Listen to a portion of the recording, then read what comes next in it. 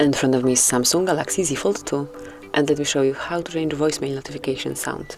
So at first you have to open your phone dialer, then tap on the settings right here, and here you should locate and open voicemail right here.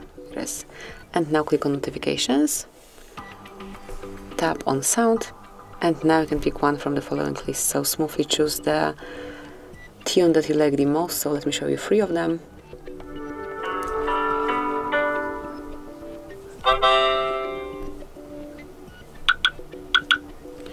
And I will pick, for example, this one, then go back, and as you can see, it has been already changed. So this is it. This is how you can change voicemail notification sound.